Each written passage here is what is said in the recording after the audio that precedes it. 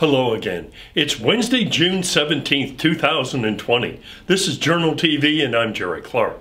It's time for the news. Kim's Fab 5 Boutique held a nice ribbon cutting and grand opening ceremony in downtown Covington earlier today. Here's owner Kim Anderson talking about her business.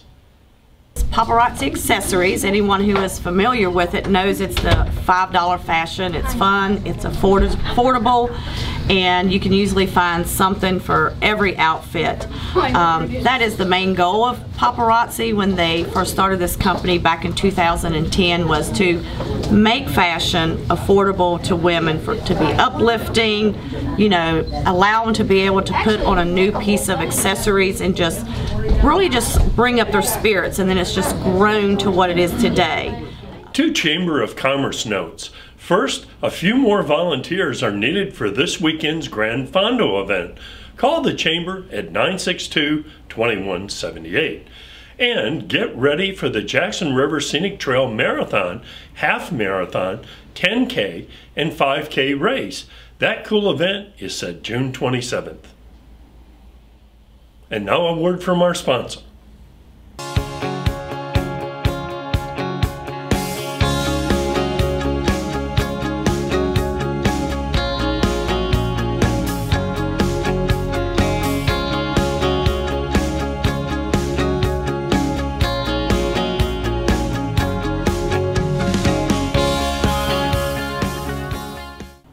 The Covington High School Athletic Department released a statement today dealing with guidelines and restrictions.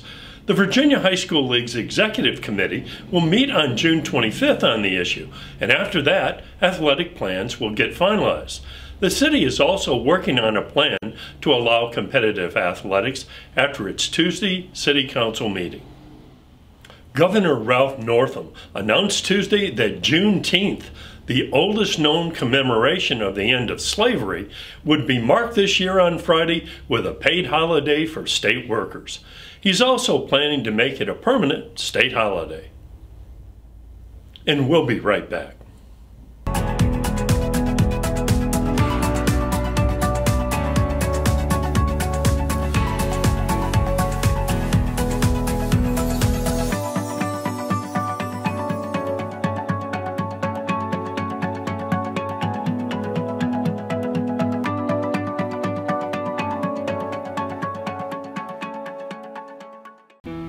And now for local obituaries.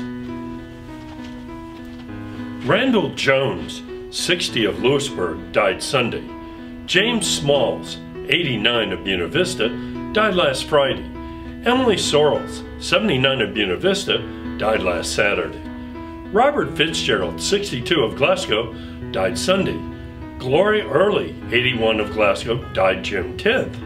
Carl Graves Jr., 62 of Rockbridge County, died June 11th. Martin Taylor Jr., 74 of Buena Vista, died last Friday. Delma Spinks, 63 of White Sulphur Springs, died on Monday. Susan Anderson, 76, formerly of Covington, died last Friday. Ailey Dale, 92, formerly of Buena Vista, died June 9th.